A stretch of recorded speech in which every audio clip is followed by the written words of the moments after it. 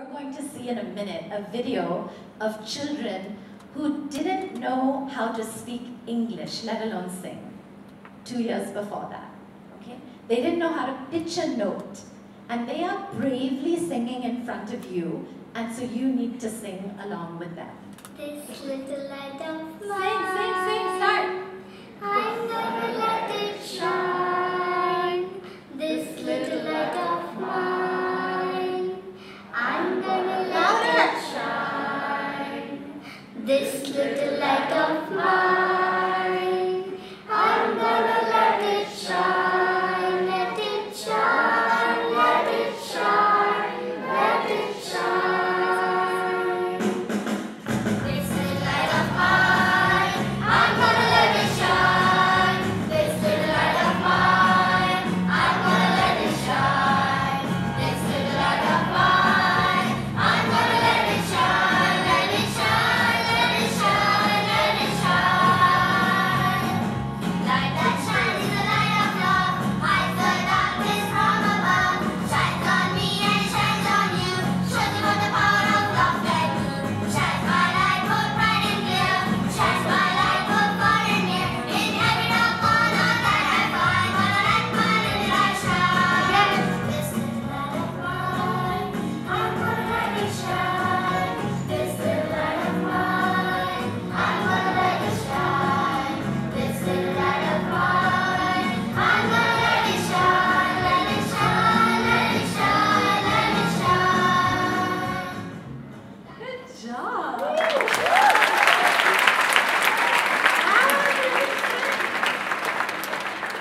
Everybody can sing. Everybody can sing. So I'm going to talk to you a little bit about my journey and a couple of things that have come to be really important to me on my journey.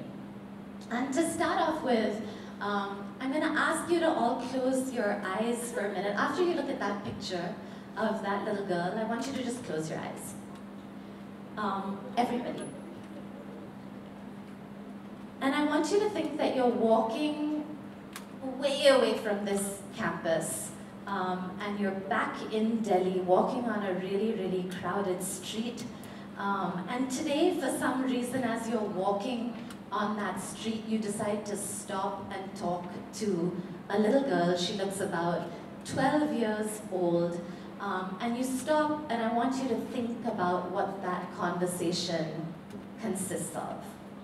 What language do you talk to her in? Where does she go to school? What are her dreams for her future? What does her home look like?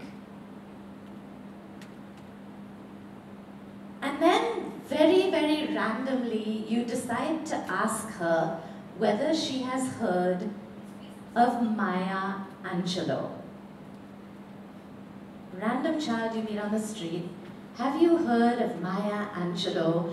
And I want you to keep that answer in your mind. What would she say if you asked her, have you heard of Maya Angelou? You can open your eyes. So that same child is actually from a community in Mumbai. Her name is Jyoti. She entered our Akanksha classroom many years ago, and she and her friends studied about the great poet Maya Angelou. And for those of you who know Maya Angelou, she wrote a beautiful poem called We Will Rise. And here's their version of We Will Rise.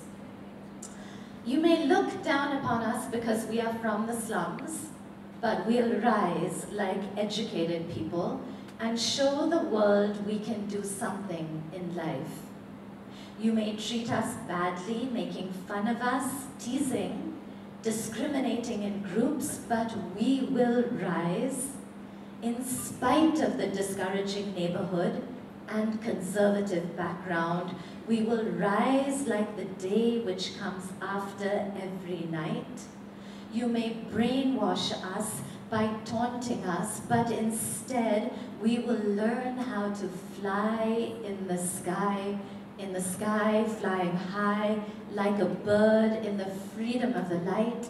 We will rise, we will rise, we will rise.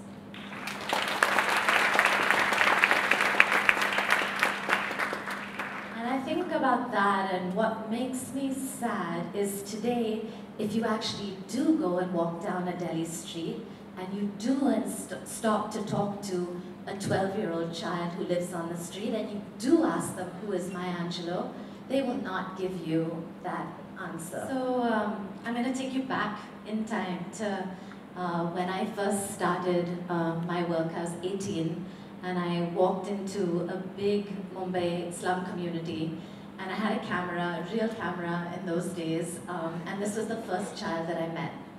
And her name was Pinky. I'll never forget Pinky. I keep looking at her picture through all of these years, because if you could see really clearly the way I could have seen that day, she had these incredible eyes. They just sparkled with potential. And I remember my first thought being, what if this child gets the opportunities that she needs to meet her greatest potential? Like, who will she be? And then an almost immediate contrary thought, what if she doesn't? Right? What will she not be? And I remember asking that again and again and again over all of these years, that really it's just about giving every child in the country the opportunity to be sitting where you're sitting today. Right? And the idea was just that we have everything in our country that we need to educate our kids. We're just not doing it because we're not bringing resources together. And everywhere I looked, I saw resources. I saw resources mostly in the minds and hearts of all of our children. I saw resources in young people like yourselves who, in addition to everything else in their lives, had time and energy to contribute. I saw resources in spaces, even in a crowded city like a Mumbai or a Delhi, schools after hours, offices in the evenings, and I said, let's just bring these things together. So that's really how I started my work. I spent many years in a classroom myself, and nothing has ever taught me more than being a teacher.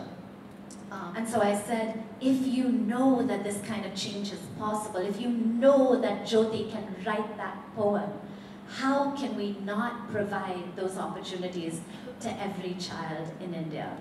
And so 17 years down the line, I sat down again with a group of people and we said, how do we start a revolution where every person in this country cares about unleashing children's potential? And especially giving our most high quality resources to our most needy children, because that's where the gaps are the biggest. And that led to Teach for India.